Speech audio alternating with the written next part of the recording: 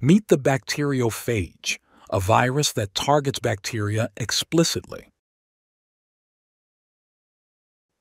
As it encounters a bacterial cell, the bacteriophage's tail fibers lock onto the surface, ensuring a precise connection. With remarkable precision, the bacteriophage injects its genetic material, the DNA, into the bacterial cell. Once inside, the bacteriophage DNA takes command, hijacking the bacterial machinery to replicate its own genetic code.